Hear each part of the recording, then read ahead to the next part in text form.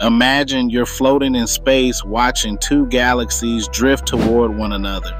It sounds like a spectacular fiery crash, right? But here's the twist.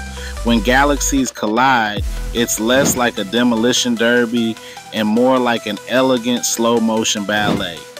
NASA's Hubble and James Webb telescopes have shown us that galaxies are mostly empty space.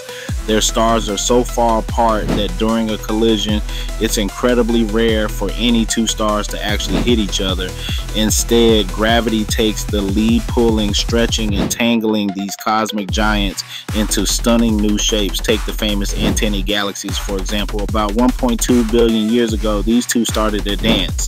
Now we see long tidal tails of stars and gas streaming away like celestial ribbons, a snapshot of creation in action.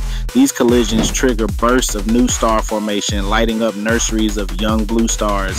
It's chaos and beauty entwined. And here's a fun comparison. If our Milky Way were a cookie and the Andromeda Galaxy another cookie heading right for us, their collision wouldn't be a messy crumbs everywhere situation. Instead, they gently merge into one super galaxy, a cosmic cannoli, if you will.